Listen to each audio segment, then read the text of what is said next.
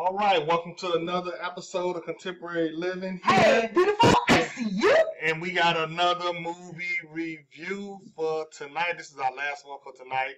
And we're going to take you down the road to Beale Street. But before we get started, Melissa's going to talk about how you can save some money. Because we're all about saving money. Movie discounts. All right. Today is Wednesday, so if you do not go to the movies yesterday, you missed $5 Tuesdays with free popcorn. It is always available on Tuesdays. $5. $5. $5. Yeah. You can also, if you've served and you have your military ID, you've got military discounts. They have at each theater, whether it's Imagine, whether it's AMC, whether it's Marcus Theaters, whatever your particular choice is, they have rewards members where you can collect points and get free stuff and different things like that. So make sure you sign up for that. And then Groupon. There's always a deal on Groupon. Yeah. Tiffany Haddish has already told you that. And last but not least, if you belong to a professional association, Andre and I belong to a real estate association, Realty One Group. They also have discounts on movies and dinners and things like that. So make sure, because movies cost, especially if you're going inside and getting a meal and doing all that, make sure you take advantage of these movies discount, the movie discounts I just talked about. All right, so we're going to jump right into it. Yes. We're going to look at this trailer at Beale Street Could Talk, and then we'll be back with our reviews.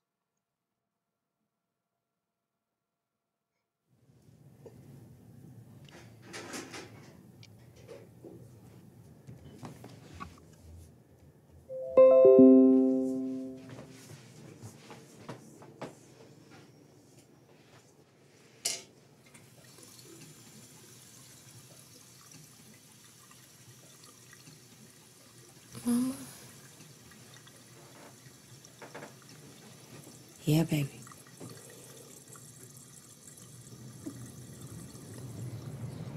When I was growing up, I was trying to make a connection between the life I saw and the life I lived.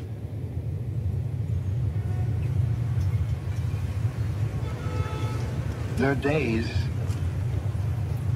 when you wonder what your role is in this country and what your future is in it. This is one of them.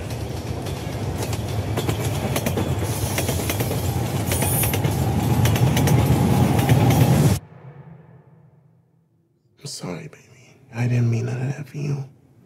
I love you. You know that. I do. And I understand what you're going through because I'm with you. The things that tormented me the most were the very things that connected me with all the people who were alive.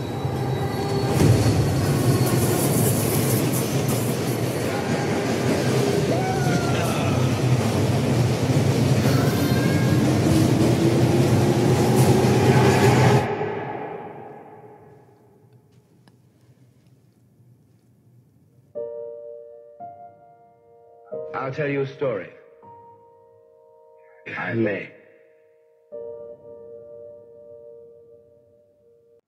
Okay, welcome back. I hope you like the trailer at Beale Street Could Talk. You want to give your review first? Or you want me to go first?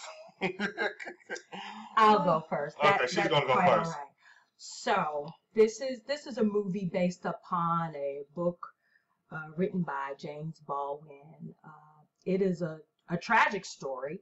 It's a real story because even to this day we're still experiencing what the main character Fonnie and his family and Kiki Lane, Tish Rivers, the character that she played, we're still experiencing those types of things to this day.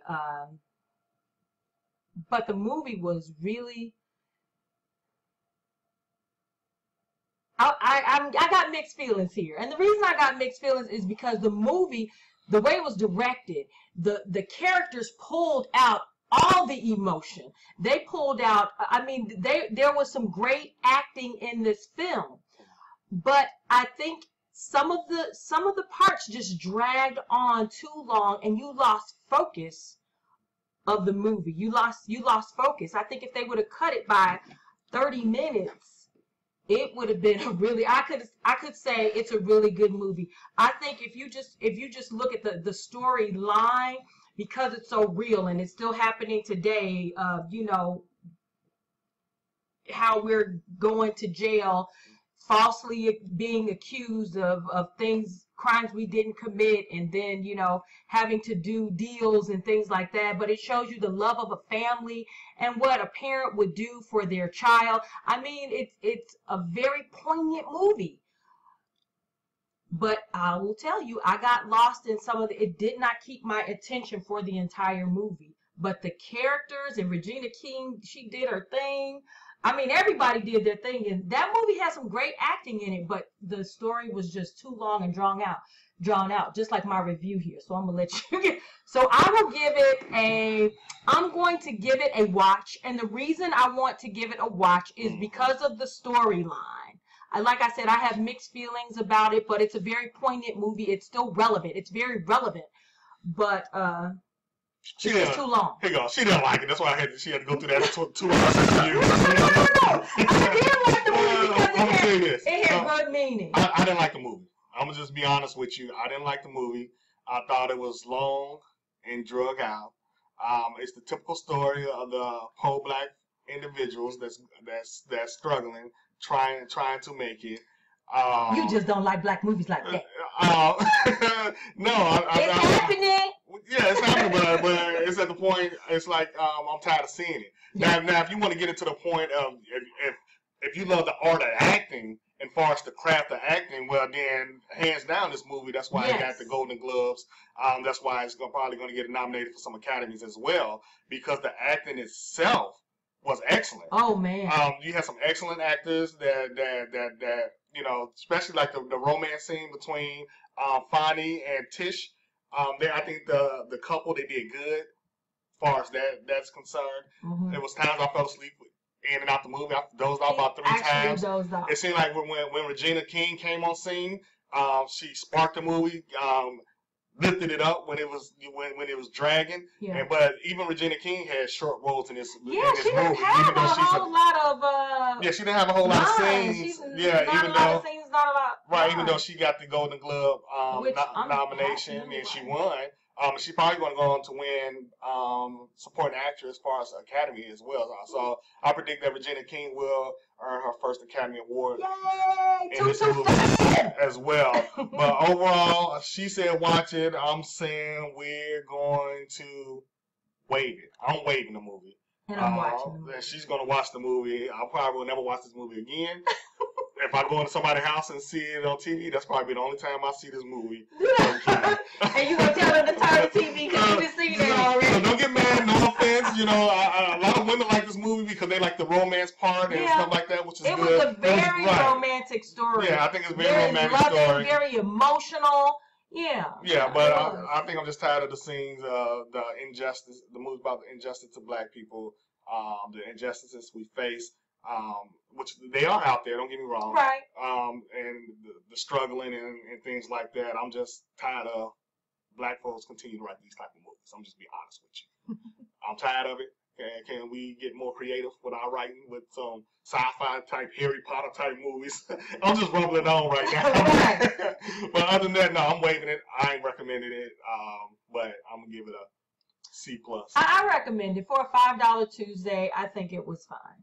All right, so there you have it. I'm probably going to get scorned. I'm probably going to get tortured, and people going to be throwing stones at me for my review on this one here. But hey, there's nothing wrong with it.